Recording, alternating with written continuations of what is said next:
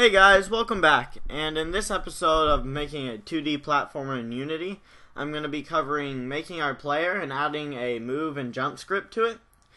So first things first, we're going to need to get our resources, so come over here to the Retro Chicken, and all you want to do is go over to Resources, and if you come down here, just go to Characters. And if you scroll down and find Forest Platformer, click on that. What you can do is add to cart, hit checkout, and I already added it to my cart, but normally you'll do add to cart, then click checkout, and it'll say the total is $2. But if you come over here where it says a discount code, click enter, and what you want to type in is RC-TUT P2DE2, which just stands for Retro Chicken Tutorial Platformer 2D Episode 2. And click apply, and it will remove 100% of the cost, so you guys can download those assets for free. And that's what we'll be using in our video. So go ahead and get those, and I'll have that discount code in the description, and I'll probably put an annotation on it too. So once you get those, drag them into Unity. All you have to do is just drag and drop the file. And so you should have a background sprite sheet and a character sprite sheet.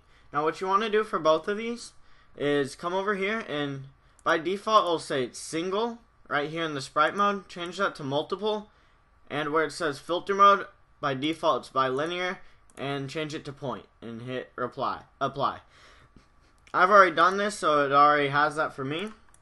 And then what you want to do is click on sprite editor, and it'll bring up the sprite sheet. You can zoom in, and what we're going to be doing is just selecting, we're not going to do animations this video, so just select a random character. I'm doing King, so just drag a box with your mouse and make it fit exactly the size of the king. And so once you do that, just get that and hit apply. Normally we're going to be having to select all this individual sprites, but for now just get one of them. And come over here to background. Make sure you change the same thing, multiple and point, and hit sprite editor. What you want to do is, I've already done it, but come up here, just drag a box around this grass tile, or dirt tile, stone tile, any of the ones you want, and drag a box around it. And then what we want to do is come over here, click this little arrow by the character sprite sheet, and it'll bring up the sprites you dragged and selected. I did 4 of them. I only told you to do 1. You only need to do 1. And what you want to do is just get it and drag one in right here. If you go over here, it'll give you the coordinates. Just zero it out. And what we want to do is right now, if you go to game view, look how tiny it is. So come over here and change the scale to 10 for each of these. And you can just leave ZB, because Z is kind of like the thickness, but it's a 2D image, so there is no thickness no matter what you change that to. And 10 looks good, so we'll keep it at that. What you want to do is drag the main camera under the platformer character. So therefore, whenever you move this character, the camera will follow it. So it's always in your frame of view. What we want to do is click add component and type in player move. And it'll prompt you to add a new script. Click new script and make sure the language is C#, not JavaScript. So click that C#, create and add. Now double click it to open it in Mono Develop. And that'll take a little bit of time to start up. So now once you've got this open, you'll Mono Develop. And all you need to do is, you can delete this start, but keep update. And then what we want to do is do a public float move speed.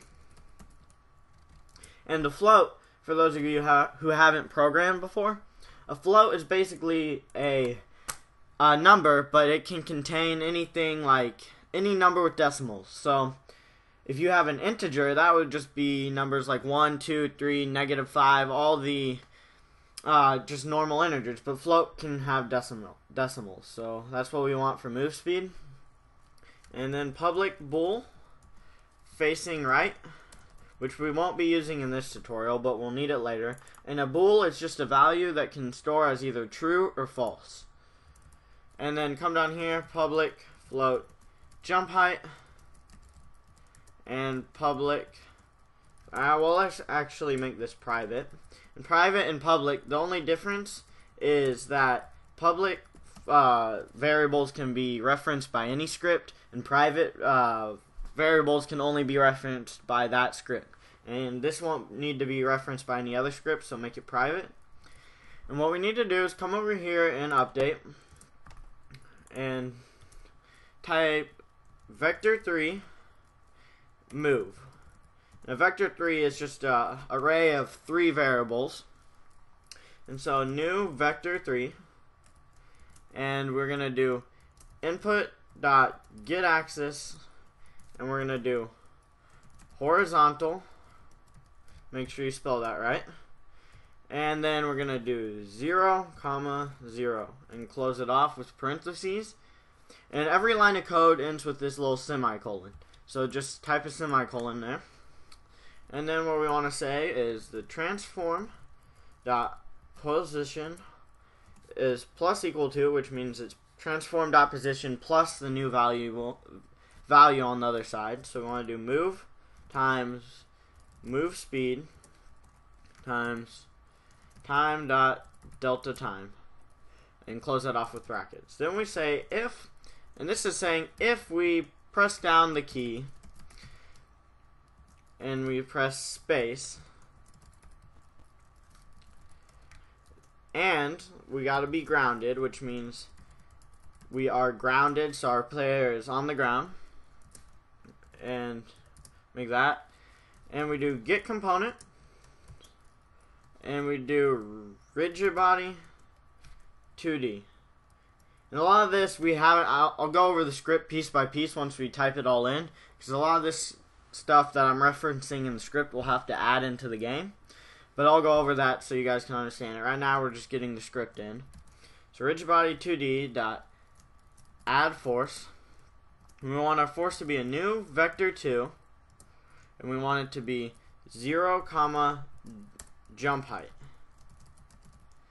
And then close that off, and we're going to do force mode 2D dot force, and close that off with a semicolon.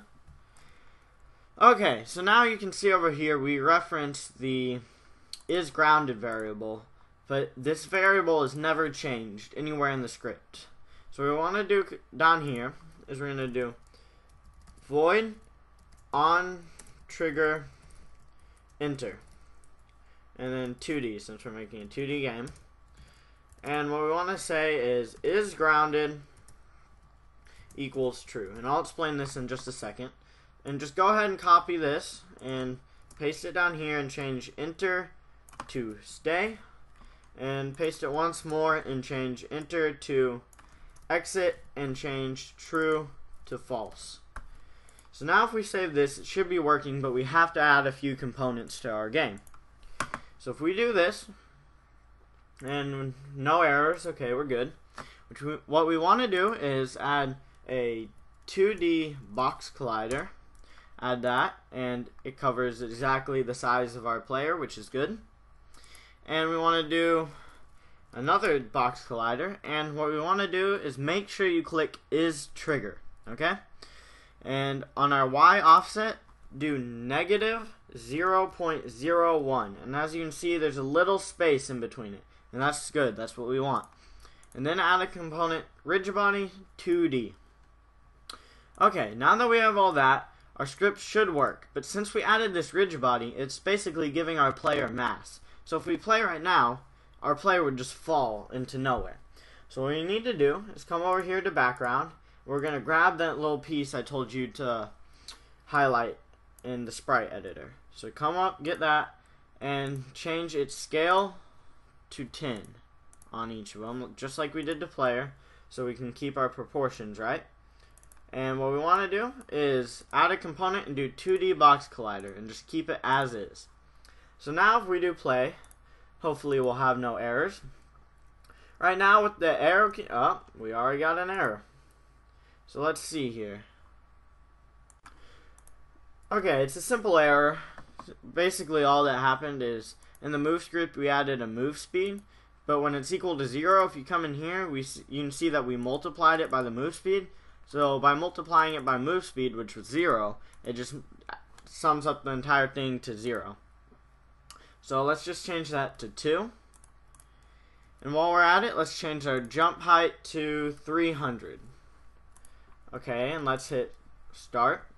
So now with our arrow keys, we can move. Right now there's no animations, but that's fine. I'm saving that for another video. And if we press space, you jump.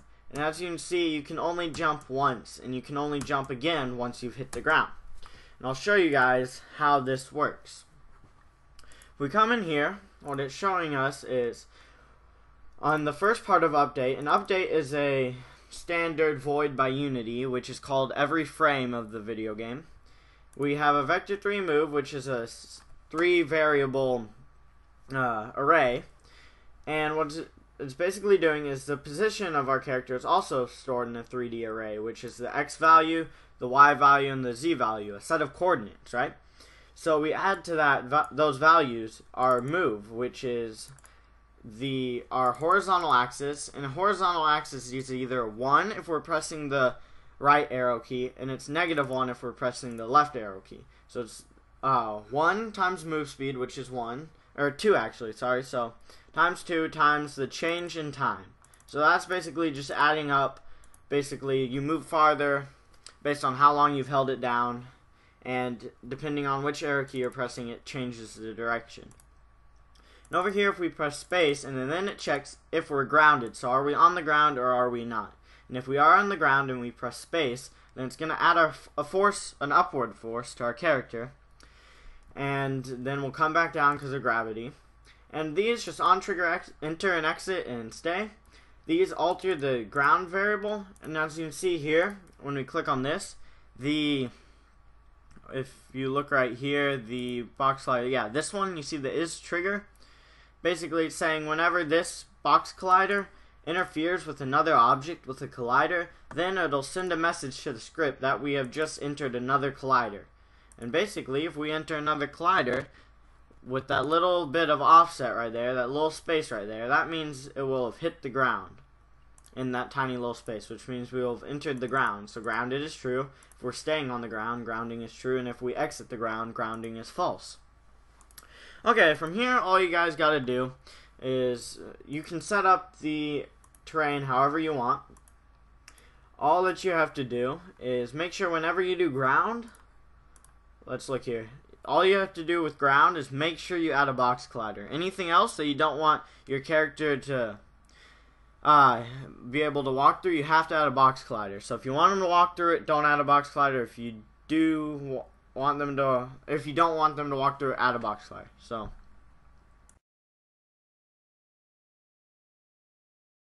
just have fun, use the sprite sheet, and just do sprite editor and crop out any sprites you want, and then just drag them onto the game, and you can set up your terrain however you want.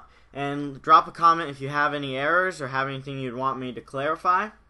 And until then, stay tuned, subscribe, like, and see you guys next time.